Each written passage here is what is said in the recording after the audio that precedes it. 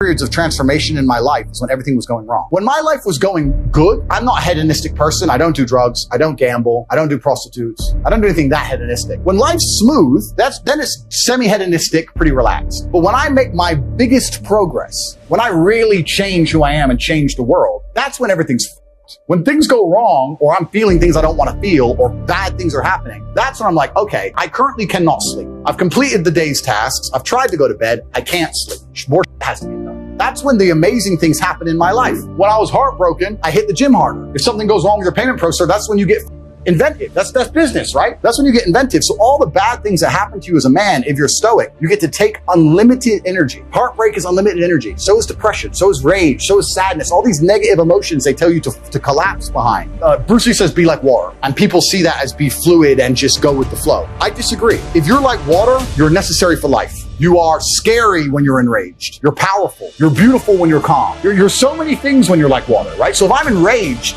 it's like water behind a dam. You just got to put the dam in place, and you got to get the turbo, the hydroelectrics put in. Don't tsunami your life. Put the energy somewhere. And this is the most beautiful thing about it, because people message me all the time like, oh, but Tate, you don't know how sad I feel. No, incorrect. I know exactly how sad